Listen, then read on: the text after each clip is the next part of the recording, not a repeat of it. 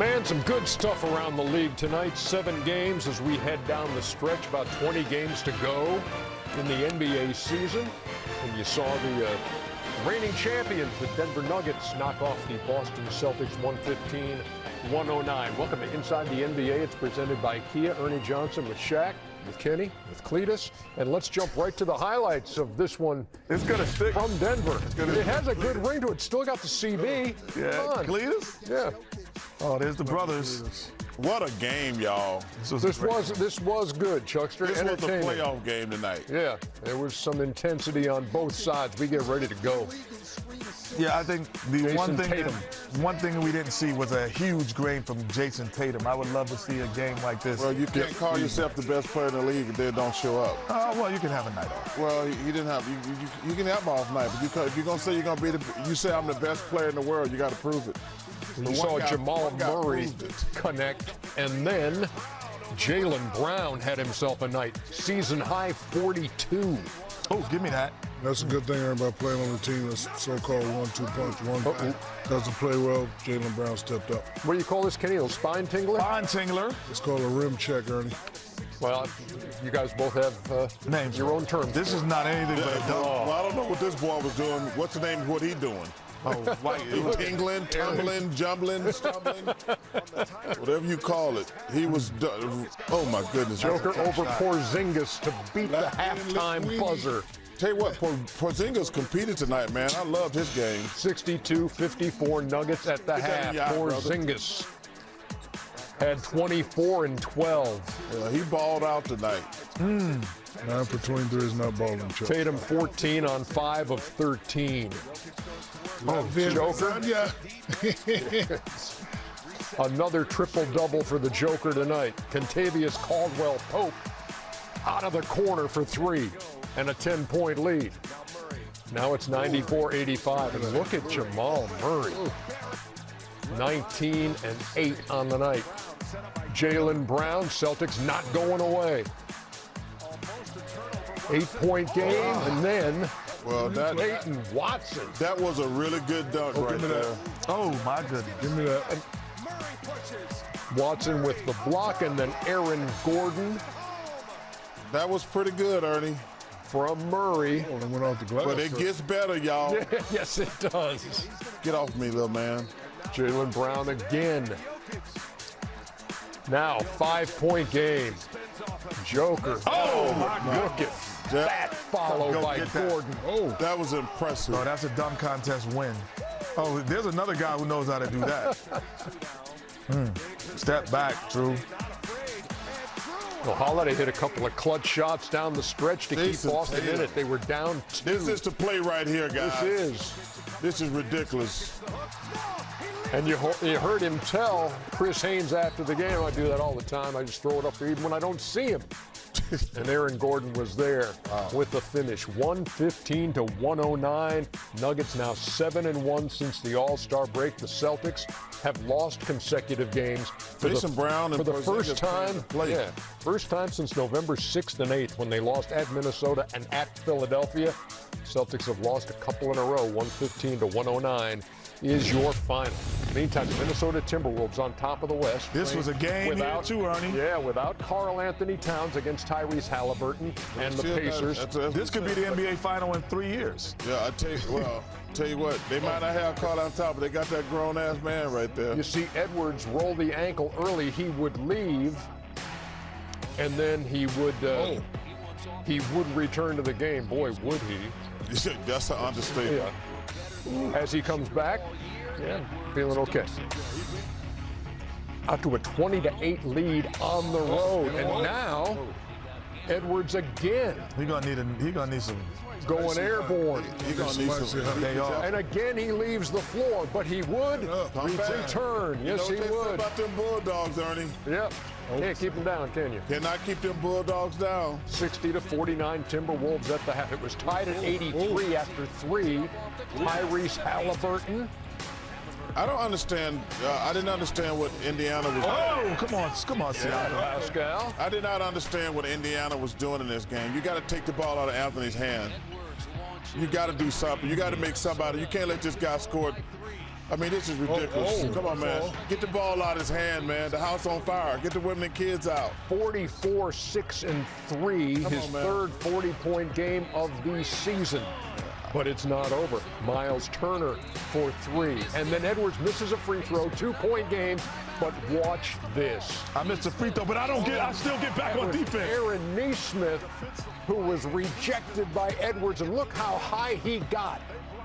That's crazy. Look at I thought he almost killed himself right there. He would again leave the floor, but only because the game was over. And Minnesota wins it on the road at Indiana, 113 to 111. Big win for Minnesota with it. We had some good games tonight, but I was disappointed in the Pacers. You got to take the ball out that boy's hands. I mean, come on, you can't let a one man do that to you. You got to take it out of his hands. A lot of tight games this year for the Pacers, 4-3 now, and games decided by 2 points or less as Minnesota gets them again without Karl Anthony Towns. And you heard the report from Chris Haynes. Yeah, to be reevaluated in a month. We'll have surgery on the meniscus. So it's going to be interesting because that man can't play like that every night. Like he was amazing. And, you know, those little injuries he's got, you know, if he go out there and have to play 45 minutes a night, somebody else going to have to step up. But, man, Indiana got to take the ball out of his hand. You cannot let one man just dominate you like that. Can we look at the Western Conference standings? Just check out the landscape here. As every one of these nights, you know, things change. People move up, people move down. Minnesota wins tonight to stay #1 in the West. The Nuggets, with their win over the Celtics, are right there a game behind. Suns were winners. We're going to show you those highlights in a bit. Sacramento had their hands full tonight, but won. I think it's fair to say, Ken and Shaq, those top 4 teams, because the Pelicans are 4 games behind in the loss column. Would I be safe to say one of those top 4 teams going to be, those are not going to change? They might change orders? I would agree. I would say the top 10 are the same and the top 4 are the same. So the top 10 teams in the West are going to be the top 10 teams. Top 4 to top 4. We just don't know what order. And your best team in the Western Conference is? The team we just saw with the best big man in the league, Denver. Joker. There's nothing to talk about. Yeah, you asked a question. I give quick, definitive answers. The best team has Sometimes the best big you do. Man in the league. That is true. The Joker. Quick Denver and definitive. Nuggets. Quick and definitive. Clippers. Do you concur? The best team in the West is Denver Nuggets, yeah. I actually agree with that. I agree with that. I'm going to be short, definitive. Yeah. Sweet. Nuggets. Let me see the West one more time because if things do stay this way, I want to look at the bottom half. So in your play-in scenario right now, Mavericks would go to Sacramento. Lakers would go to Golden State. That's a hell of a play-in tournament. I would take the Mavs over the Kings because the Kings can't stop a running nose. They are one of the worst defensive teams in the league, and you got Kyrie and Luka. So you'd have the Kings losing at home to the Dallas Mavericks. They can't stop anybody, Ernie. Well, the Kings, yeah. Wouldn't 7 play 10? No, it's 7 and 8 because the winner of that gets the number 7 spot. Right. 8 plays. 8 would play the winner of 9 and 10. What's going to be interesting is the Minnesota situation. Can they hold on without Big Cat? Like, I don't know if they can stay #1 without him because I don't know if they have enough offense. I mean, Anthony obviously is amazing and spectacular, but I don't see – I mean, he had to get 44 against the Pacers team. I just don't see – I don't know if they can stay in – I mean, they'll stay in the top 4. I truly believe that, but – But that's going to be tough for at least a month without Karl Anthony Towns. I think they're going to lose tomorrow night at Cleveland. Denver wins over Boston, by the way, 115-109. Let's hear from the Celtics head coach, Joe Mazzulla. What did you think of the way you guys were able to fight back there down the stretch and get back in the game after things look like they're starting to go sideways early in the fourth? Yeah, I mean, it's especially against a team like that to be able to battle back and make plays. You know, I think it's important, and the team showed a bit of resilience. And you know, I think when you play against another great team, those 10 to 12 possessions are super, super critical. And I thought Denver did a great job of taking advantage of those better than we did tonight. You know? Jokic was able to get in deep into the post over and over again. You guys have to decide where and how to send help. How difficult is that decision, especially when Gordon's able to get everything he wants? Yeah, I mean, it's a difficult decision only because of all the other stuff. And so when you're making that decision, you look at the turnovers. Last time we played them, we only had 2 turnovers. We had 12 tonight. You look at the points off turnovers. You look at the missed free throws. You look at that right there. So it becomes difficult because you put pressure on some of the other things. And then when you're in that critical moment, you just have to make the best decision possible. So, but that's the lesson tonight is just those things. Taking care of the basketball, our offensive execution, which leads to their transition defense, and got to the free throw line, just didn't make them. Celtics still 7.5 up on Milwaukee in the Eastern Conference. You know what's interesting about watching the Celtic team play? This was actually, I was curious, when they make threes, they're unbeatable.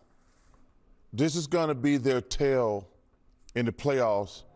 Execution, turnovers, shot selection, when they get in close games. Because when they make threes, they just blow everybody out. They're like hit or miss. But they've got to find a way to win these games when they don't shoot a good three-point percentage. And they have not done that. Only 11 for 38 tonight. Only reason I disagree, because there's no one like Denver in the Eastern Conference. There's no – and I'm not talking about Jokic. I'm talking about Aaron Gordon and Porter. 6'10", playing the wings. So when you try to play small, they're actually more athletic than your smalls.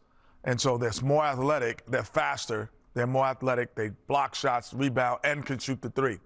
There's no other team in the NBA that has guys who are 6'10" that could do that play the 3 and the 4. So yeah, but I understand that point. I'm not even talking about that. I'm talking about getting out the East. Who else can do that? What they're doing? Well, yeah, but I'm talking about styles. Mm-hmm. Where they are hit or miss on the threes. If you see when they make threes, they're unbeatable. But their shot selection, turnovers, and execution are a weakness. They win games by a lot of talent and three-point shooting. If you're having a bad night shooting threes, that's when they'll still get out the East. Yeah. Yep. 115-109, your final score. Would anybody else think that there was not enough headroom on the Joe Mazzulla press conference? What's wrong with that? I just thought he was small. I don't think he's just like a small chair, man. Not enough headroom. I thought he was a small guy. I didn't realize. That's good. Is that the way they were doing it? Shaq ain't been that small since he was a baby. No, he's been that small since he played against those guys in high school. We'll get into that a bit later here in the show, as a matter of fact. More highlights on the way here on Inside, y'all.